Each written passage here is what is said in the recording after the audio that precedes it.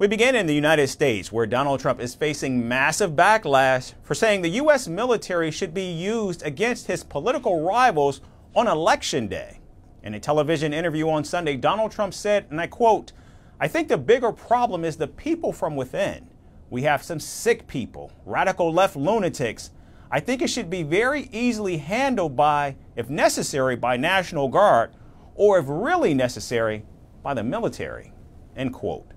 The former president was talking about Democrats and people who have opposed or investigated him in the past. He also singled out and called out California Congressman Adam Schiff, one of the enemies from within.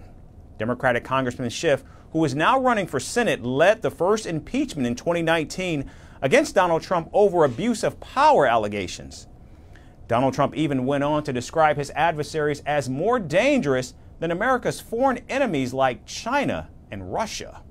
Now, responding to Donald Trump's contentious remarks, Vice President Kamala Harris expressed her anger and argued that his comments should alarm every American citizen. You heard his words coming from him. He's talking about the enemy within Pennsylvania. He's talking about the enemy within our country, Pennsylvania. He's talking about that he considers anyone who doesn't support him or who will not bend to his will an enemy of our country. It's a serious issue. He is saying that he would use the military to go after them. Think about this.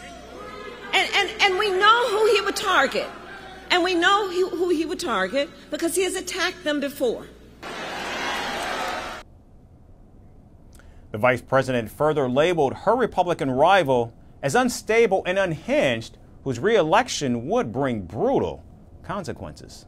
Donald Trump, I think in our collective opinion, certainly mine, is an unserious man. But the consequences of him ever being president again are brutally serious. Brutally serious. However, Donald Trump has downplayed any threat from MAGA supporters on November 5th. It is known that his supporters stormed Capitol Hill in 2021 in an attempt to overturn his 2020 election loss to President Joe Biden. Donald Trump denies that he incited the riots or interfered in the election process.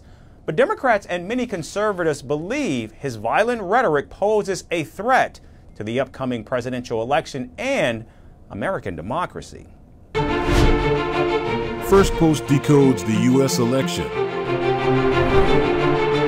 explains how America chooses its president,